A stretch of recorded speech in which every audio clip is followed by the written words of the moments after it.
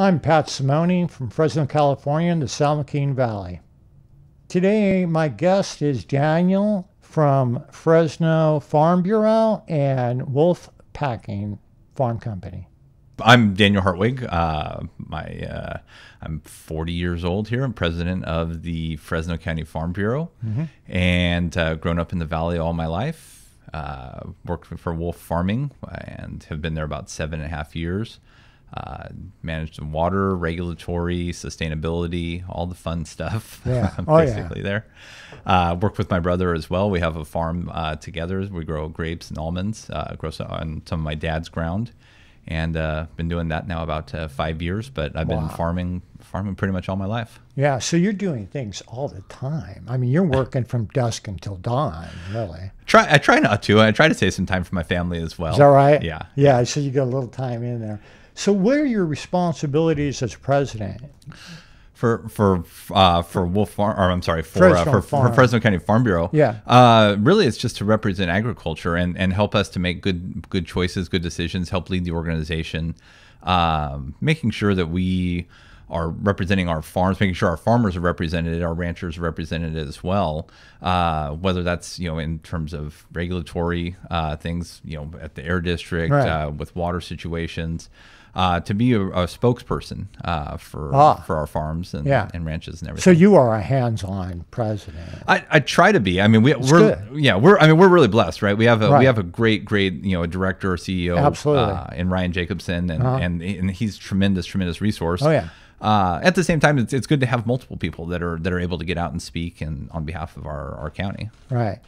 So you have a very unique thing. Well, like me and everybody else, where your forefathers came from, they were Germans and migrated from Russia, and go ahead and No, my great grandparents on my dad's side, I grew up living like a quarter mile away from my great grandma. Yeah, that's cool.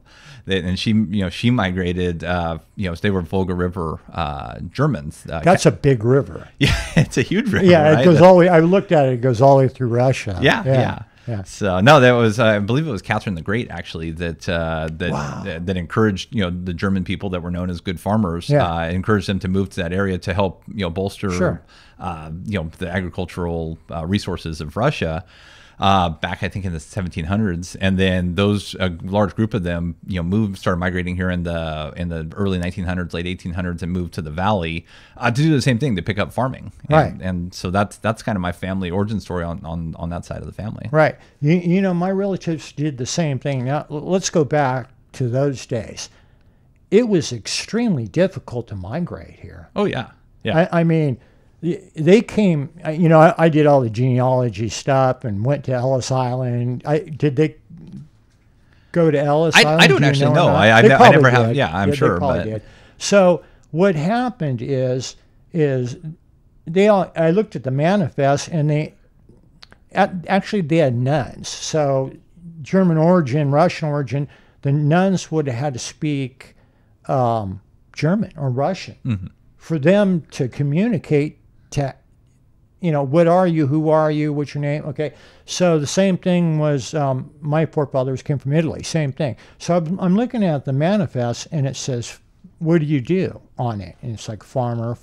Everybody was farmers, or they cut hair, or they were carpenters. Really? That was it.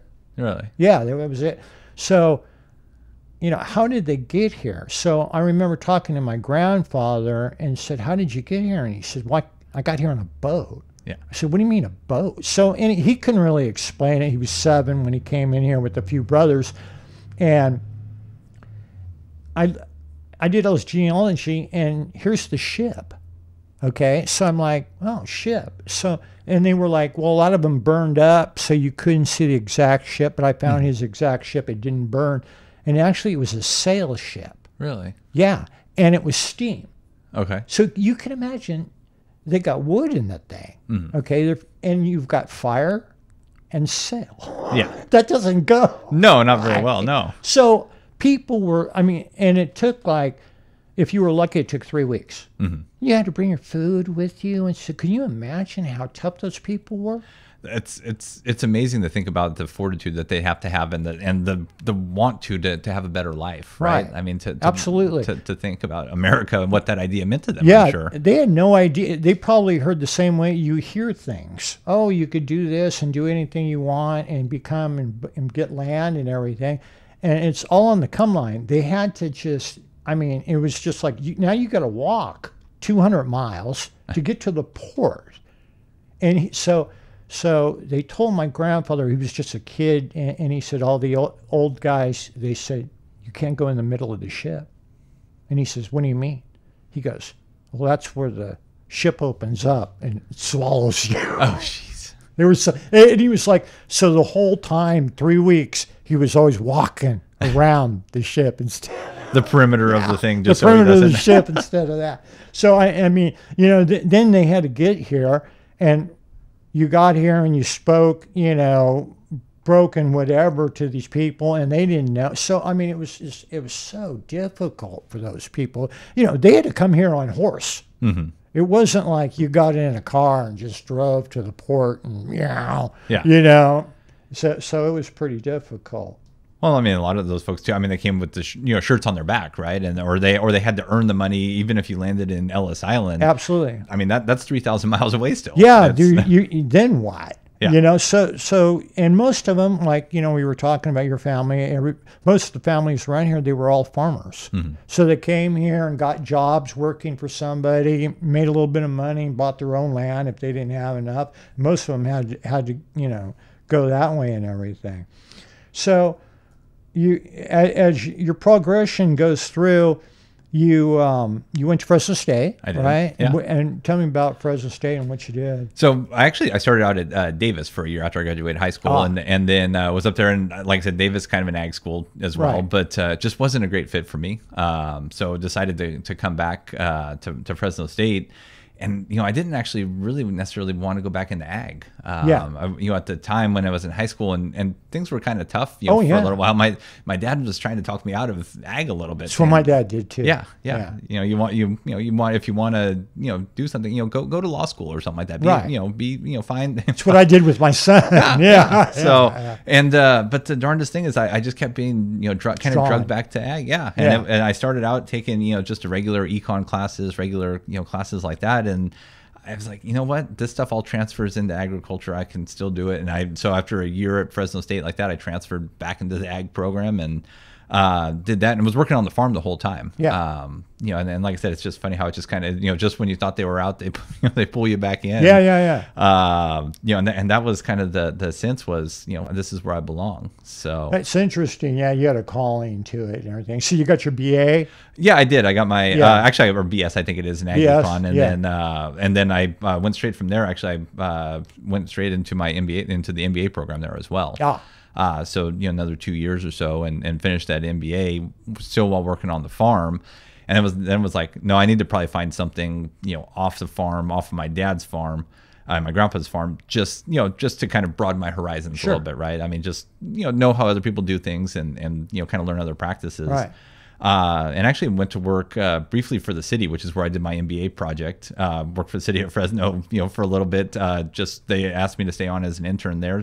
Did that for a little bit, and then I went to work down for Paramount Citrus, which is now Wonderful Citrus down in Delano. So that's one of the biggest citruses in the United States, as far as I know. Yeah, as my memory serves, it was the largest citrus, you know, packing house in the world. So what'd you do for them? I was an analyst. What does that mean? Basically, I did a lot of computer stuff, right? So I would take and coordinate the harvest and you know, kind of build some metrics to, you know, take harvest, translate when that's going to be ready to pack, make sure then the sales team has that information so they kind of could see the ebbs and flows of the pack out and what that was going to look like, and maybe how to do some pricing, how to do some advanced sales. And did that for about a year, and I was there, and I enjoyed the work there, but I fell in love. So you get into it and fall in love with it. Then you went to an interesting place. They call it the NFL. Because their name is so. It's a Japanese name, right? How do you pronounce that? Nisei. Yeah. I knew it, but I'd rather have you do it. Yeah. And, you know, I was looking into them. I didn't even know they existed. Really? Yeah, I had no clue. Okay. And I saw that and I went, oh, that was neat, you know. So I looked into that and everything. So they're about what? You can explain them. Sure. So Nisei Farmers League was actually started by a group of folks to help Japanese Americans. Yeah. And Nisei actually means it's the first generation that was born here. Right. Their parents immigrated, and then they were the first generation there was Issei, and then Nisei was the first generation here. And the organization started really as a way to kind of combat against the UFW, which is kind of a verboten word around around agriculture, at least back then especially. Now we work with them a little bit more on some immigration things and things like that. But back then there was it was different. There was a big gap. Yeah. There was a heck of a lot of animosity back in those days. Yeah. Back in the early 70s when the league started. I remember that. Yeah, and it was a big deal. And so there was a lot of tactics that were being used, by the union at that point. So they started things called night patrols and things like that to make sure that any vandalization and things like that of farmers' property weren't taking place. Really, it was a way to patrol to prevent that. That's a big deal. Yeah, vandalization. Yeah, there was. I mean, there's some tremendous now.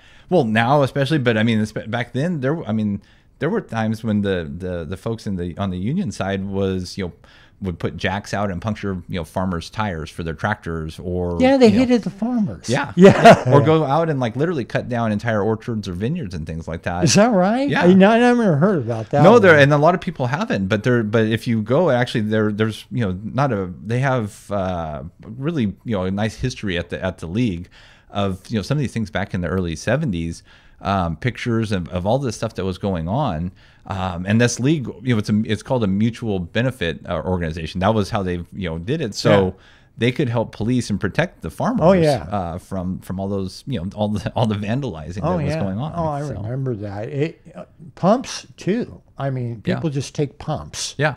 And water irrigation systems are really the metal and everything, and there's a lot still going on. And I don't think it's quite as organized now. I think now it's a little more just no good nicks, I guess, if you would, or something like that, doing that kind of stuff. But people go and they'll take whole crops. Yeah, they just go pick a crop.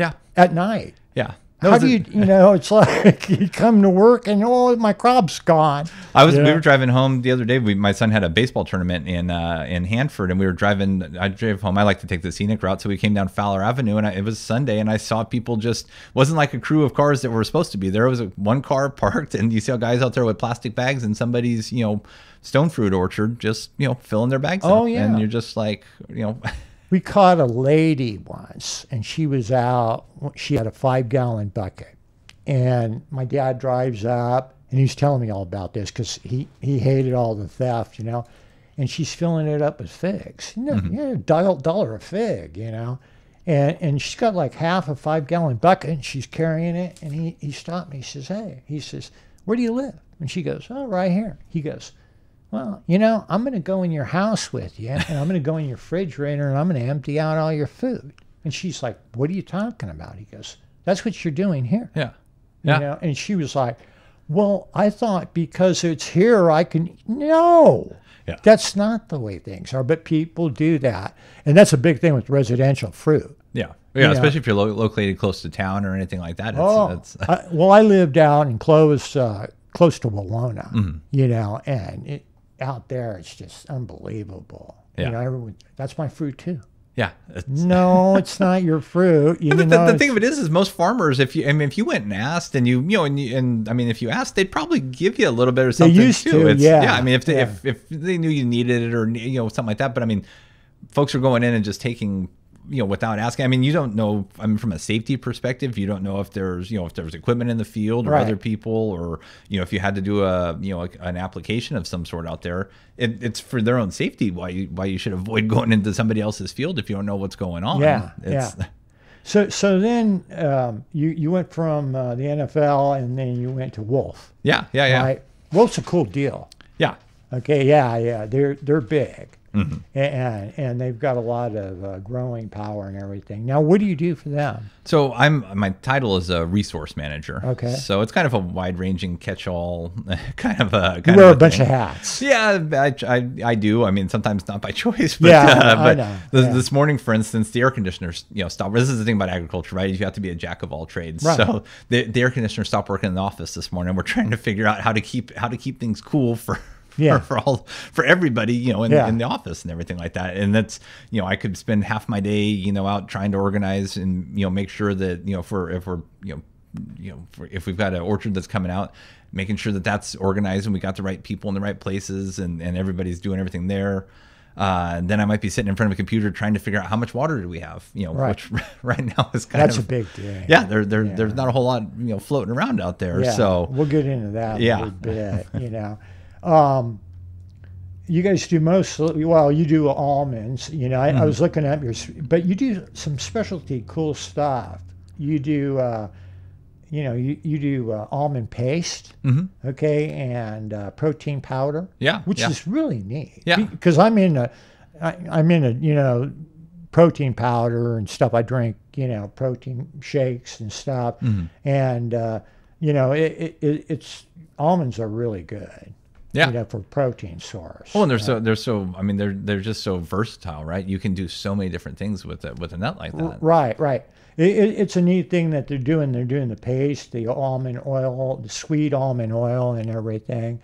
So, you also do tomatoes, right? And you do the tomato paste for the ketchups, the pasta sauce, pizza sauce, and everything. Yeah, I mean, like I said, tomatoes are versatile as well. I mean, we grow a whole host of different things out there. I mean, but the tomatoes, it's a big part of it. So Woolf is partners in Harris Wolf almonds as well, right? Which makes a lot of those products that you were describing. Yeah, we're also partners in Los Gatos tomato as well, right?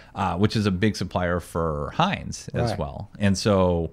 I mean, if you've bought a bottle of Heinz ketchup, there's a pretty darn high likelihood that some of our tomatoes, from our farm, are probably actually in that packet of ketchup or the. Do you know how many tons it takes to make all that ketchup? I mean, there's a lot of ketchup to be made. There is. I couldn't tell you off the top of my head what those figures, how that translates down, but no, it's enormous, whatever it is. Oh, it is. I mean, like I said, the industry itself. I think people don't really realize how much how many tomatoes are grown in the valley. But I mean, you're looking at probably 12 million tons, right? Being grown just in California alone, right? So and it's a big supplier. Yeah, I couldn't believe the sweet beet deal. How many sweet beets go in? It's incredible for sugar and stuff. And then you're involved with.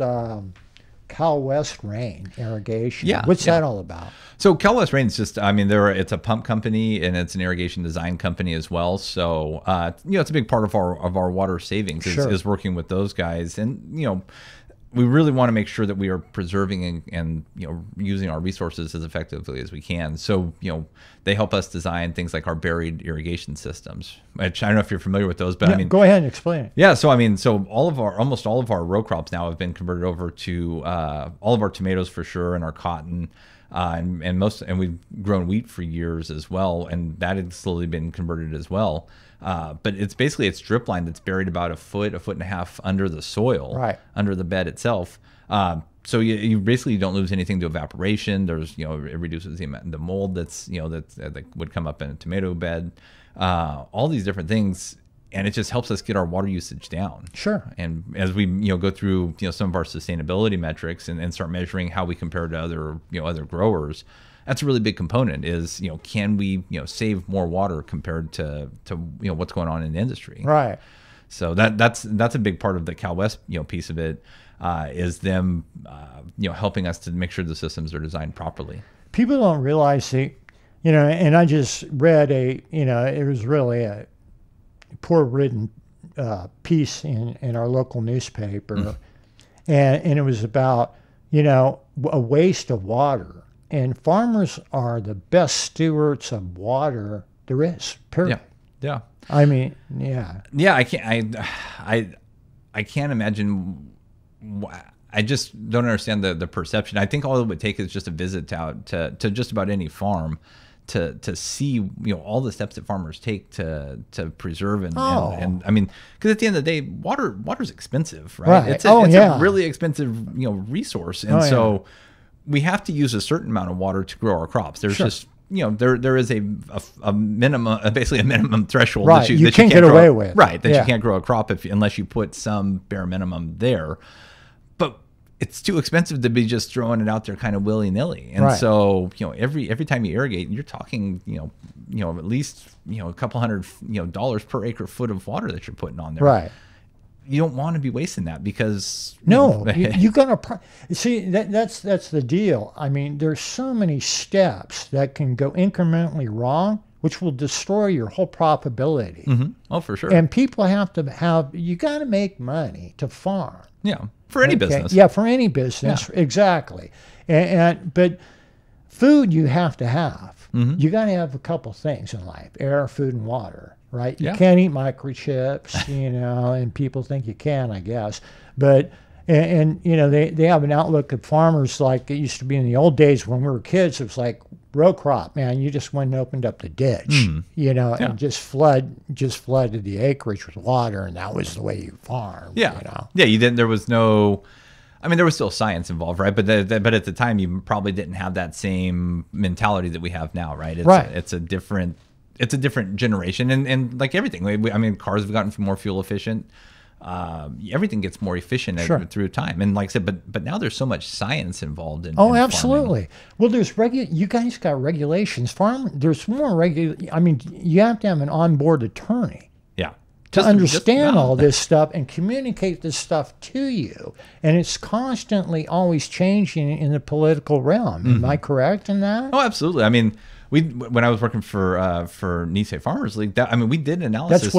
I mean, we looked at it one time, and it was in the course of a year. You, as a farmer, you might run into, I think, if I remember right, because this has been about 10 years ago since we did this, but I think it was 89 different agencies that a grower might have to interact with on any in any given year. 89 regulatory bodies that you might have to deal with, and it's just, how do you deal with that? How do you do that?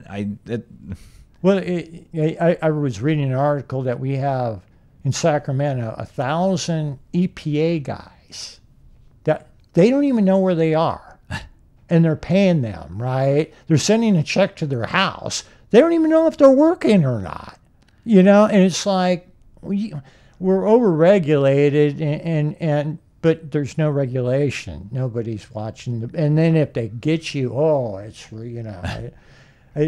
I was at in Radley, and the guy got kind of weird with me, and I was there, and I got hit with the cloud of ammonia from the cold storage.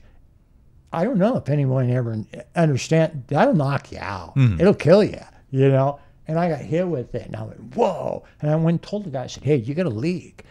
Well, that means something bad. Yeah. It's really bad. And you're supposed to call these regulatory. This was a long time ago, and the guy looked at me, and I went, hey, I'm just telling you. Yeah. So, you need to take care of this. He was looking at me like I was going to turn him into the regulatory system, and they'd come and shut you down, and all kind of really bad things. Right, yeah.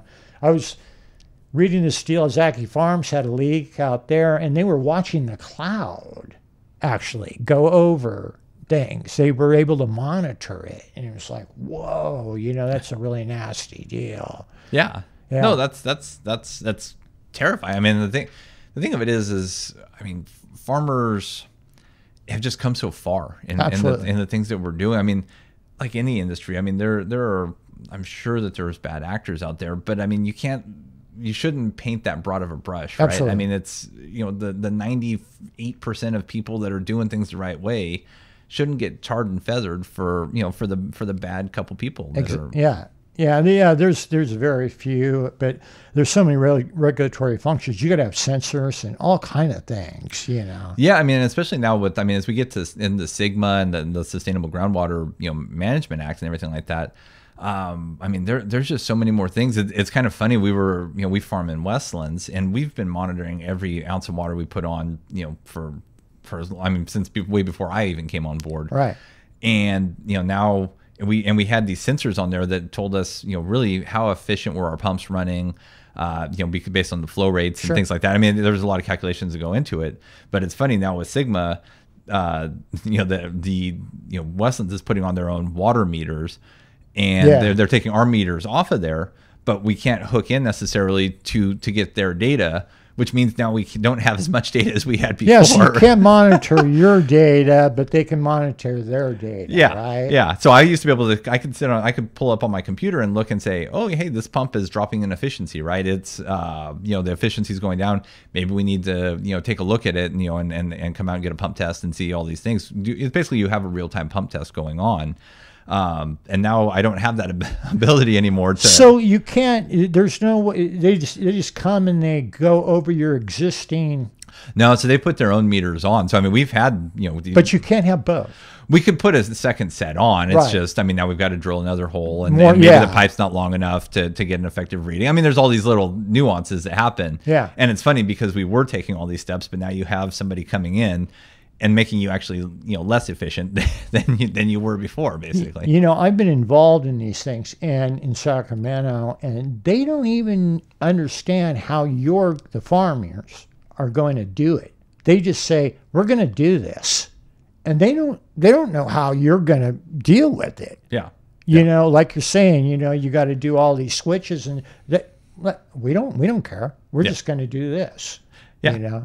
No, it's amazing how disconnected I think people are from their food system in general, but especially, I always encourage people. I mean, I think the regulating community is so disconnected sometimes. It's actually really good to bring them on farm. I know people get really queasy about bringing the regulatory community out onto the farm, but it's actually really good, and we've actually done a lot of good by bringing folks onto the farm, explaining to them, showing to them.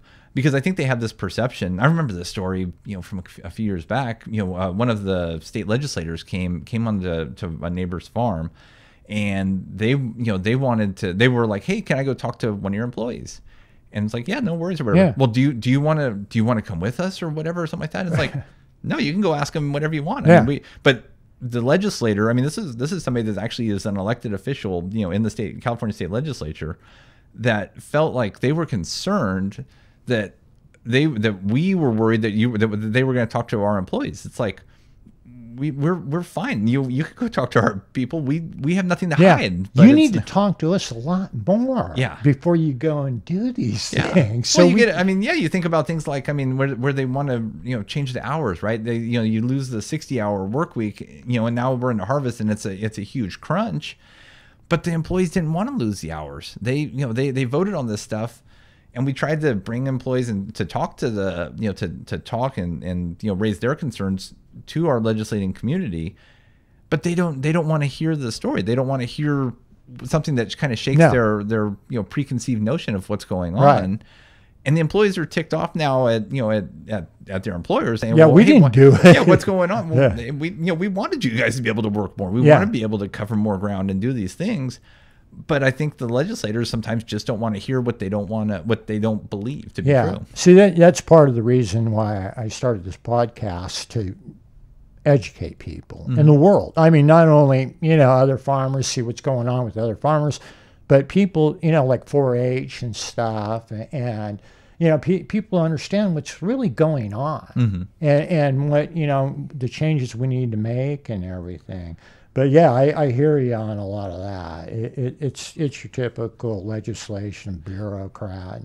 But you talk about 4-H. I mean, you think about the funding that's now disappearing from 4-H and FFA programs as well. I mean, those are not necessarily people that are going to grow up to be farmers, but they're just good resources for a community. Right. And programs like 4-H just bring a community together. Absolutely. So yeah, you went through 4-H. I did. Yeah. Yeah. So how many years is that? So, I mean, I think if I remember right, and forgive me because I'm getting older and I can't remember for sure. You know more than I do about it. Yeah. But I think I was 9 when I started 4-H. Right? Yeah. It was, you could, start showing animals and things like that. Yeah. And so I was, 9, and I did it all the way up until I got into high school. And then the sports kind of takes over, and you kind of run out of time.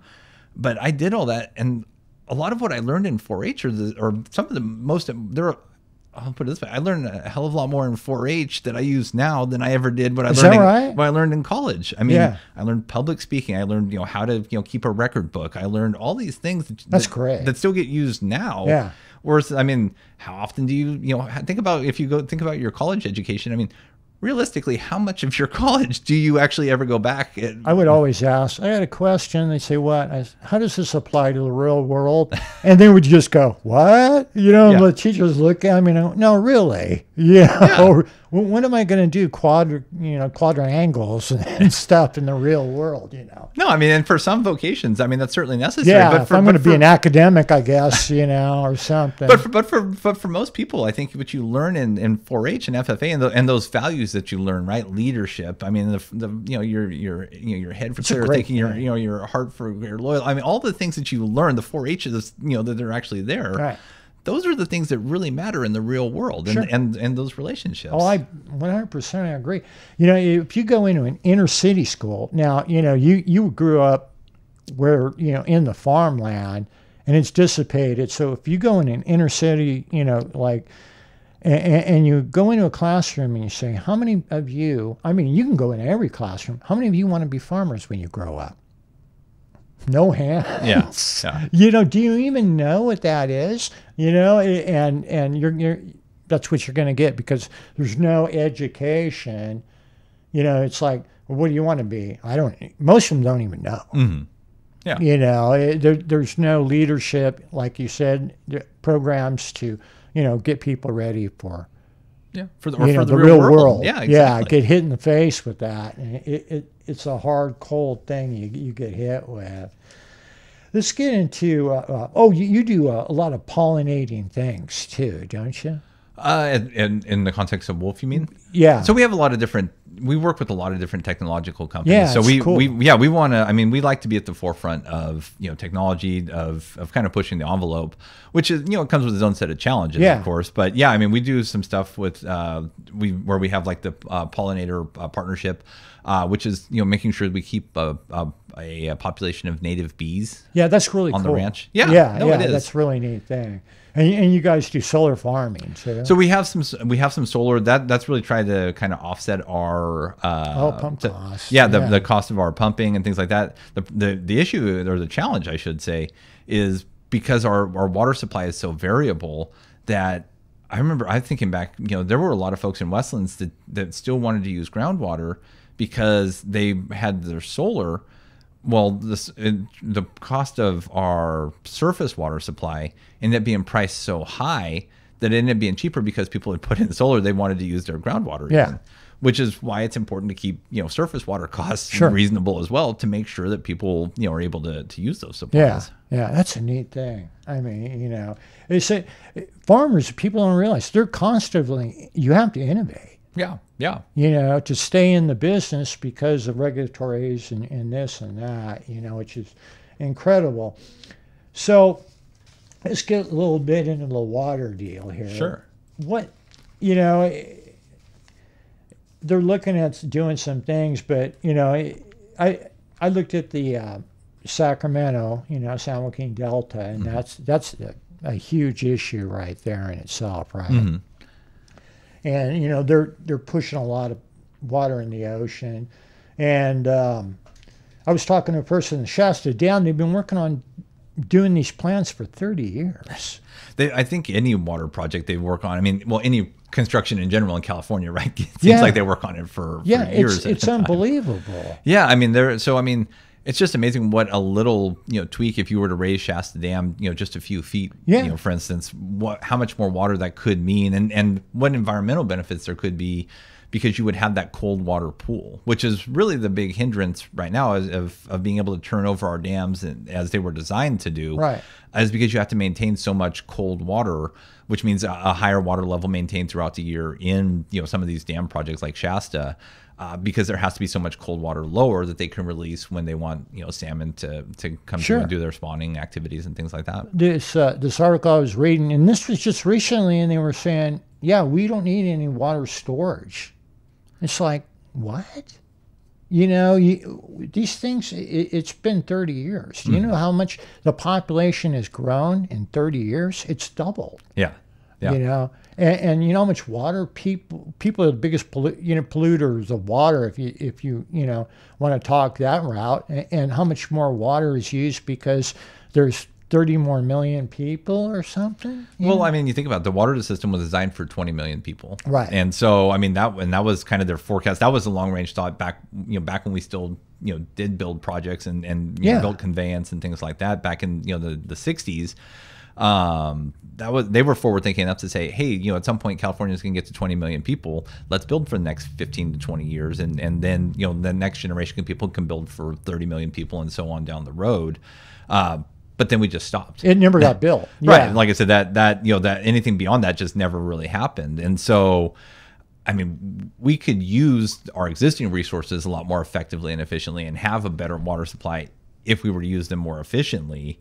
But we're still short of storage. I mean, at the end of the day, whether it's above ground or below ground, we have to find ways to store water a lot better. Yeah, I think it was 16 feet on the Shasta or something like that. I believe it's 18, yeah. But 18, 18 feet, yeah. And it was just a ridiculous amount of water, acre feet. Yeah. And it was like, whoa, Then I read an article about the Cadiz Valley. Okay, yeah. Did you hear about that? I'm kind of familiar with that. So, they're interesting too. And it's really deep because they get all this water runoff into an aquifer into this valley, and it's huge. I mean, the aquifer, and it's self-sustaining because every year the snow melt and everything, and they're not using it. So anyway, they get all this permission and stuff, and I guess Trump, he okayed it. He put it on a fast track, and then they have a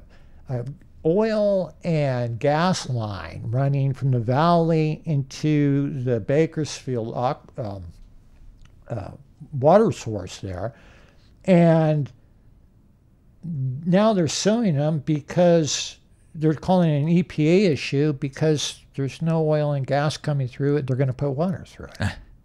It's amazing what people can use. And like I said, I'm not familiar with the ins and outs that much of the Cadiz piece of things. But I mean, it's just amazing how good, well-intentioned laws like, I mean, CEQA and some of the NEPA things, those are well-intentioned laws to try to protect, our resources, right? To protect, animals and our natural resources as well.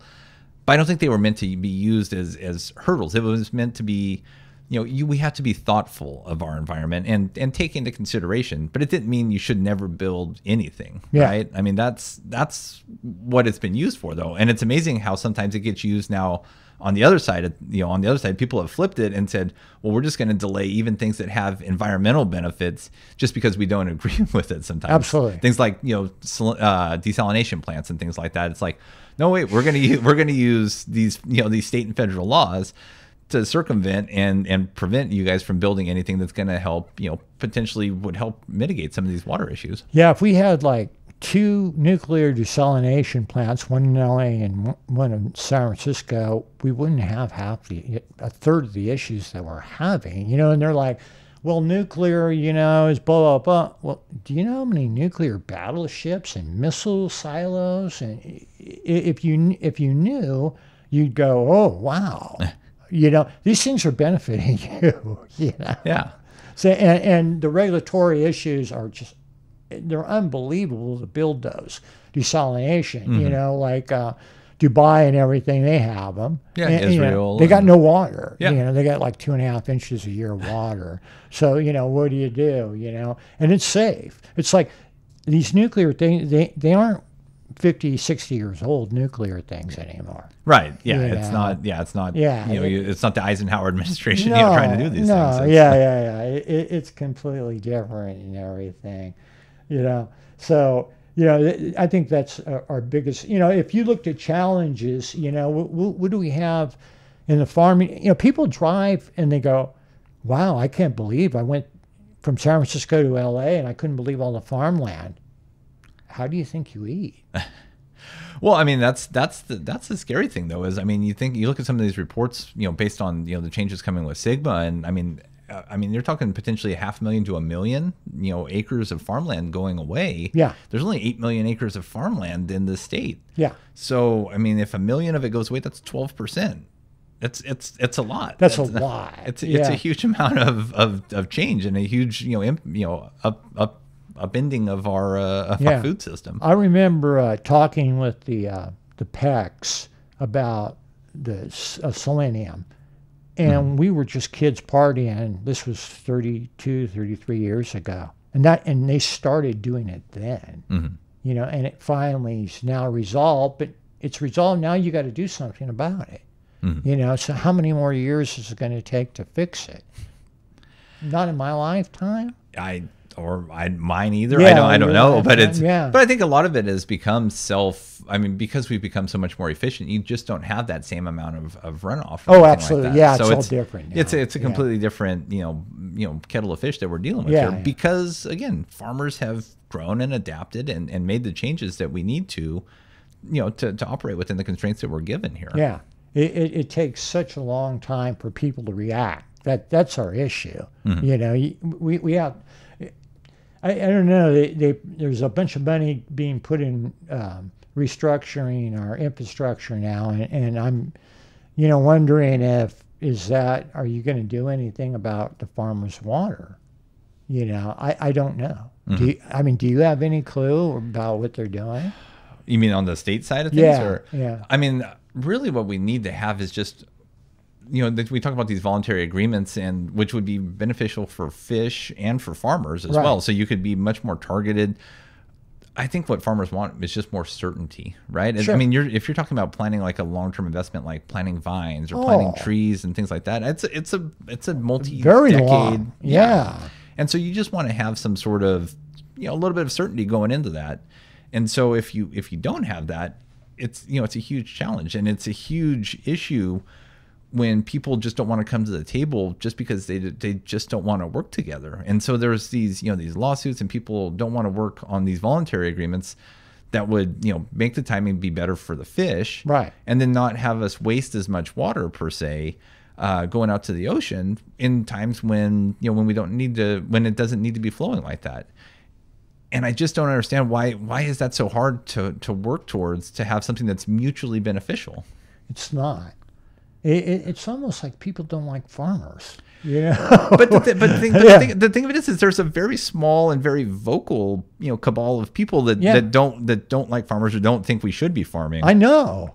But if you look at like just poll after poll of people who are the most trusted people, what is the most trusted profession? Farmers are always 1 or 2 on that list of people that are most trusted. Yeah. And I just don't understand how we've let the microphone be, taken by folks that, that don't like the industry, don't like farmers, when all we want to do is just grow food. That's all we want to do. Yeah. Well, look, you got to eat, right? And we're growing the food, and all we want is a projection, Yeah. And people, they just don't understand that. Yeah, and I don't get it. I encourage farmers all the time, and I'm probably just as guilty of it as other people are of not doing it. But I mean, to tell our stories though, and to talk about the good things we're doing. Right? Sure. There's a lot of great things that farmers do, within communities to help out. Gosh, I remember back, I used to be a member of our local Lions Club, before my kids got older and I had so many other things going on. But when I was president of Easton Lions Club, just the communities of Easton and Carruthers and Riverdale, which is almost all farmers in those communities, got together. We raised like $110,000 for wounded veterans, right? People, this is, people coming back after, the Iraq War. Yeah. But that's what the power of communities do. And that's the power of, small farms, farms in general, but farms, small communities coming together. And that's just how we work. And it's crazy to me sometimes that people don't have that understanding or have this misguided view that, it's all just corporate agriculture. Well, yeah, a lot of farms are corporations for legal reasons. Just like every area. Yeah. Right. I mean, a lot of small businesses are corporations. I mean, just for, for protections and things like that. That doesn't mean that they're, it's Procter and Gamble coming in and, owning your farm or something like that. My farm is 40 acres and we're a corporation. It's just, you got to protect yourself from the corporation. Well, you look at taxes on $7 billion. just here. I mean, you know, there's a lot of Midwest stuff all over the United States. Yeah. I mean, just here. 1 in 3 people are related in some way to farming as far as unemployment. Or employment, I'm sorry. Right, yeah. Which is, you know, that's huge. So you're looking at 33% if you're going those routes, you know. So well, you start doing the math though. I mean, if you talk about, you know, 30, you know, I think I've heard 1 in 4. So it's somewhere between 1 in 3, 1 to 4, right? Jobs are tied to agriculture, and now you're looking at 12% reduction in the amount of farmland that's done. That has a real impact on the jobs that are within a community. Yeah. It's huge, right? Yeah. I mean, it's 1 out of 8. So now, I mean, I don't want to sit here and try to do the math. You know, but it's a big chunk of people that are employed that are going to be impacted if we don't kind of fix our water system here. People better buck up and educate themselves and listen to people like yourself. You know, educated people who know what's going on. Anyway, I appreciate what you're doing, and I'm impressed with your organizations and Woolf and President Farm Bureau and everything else. Awesome. So it's a pleasure speaking to you. Pleasure to you. I'm Pat Simone. Thanks for watching. Please donate $5 to $10 to our Patreon account, and we'll be able to expand and go further with this. Thank you.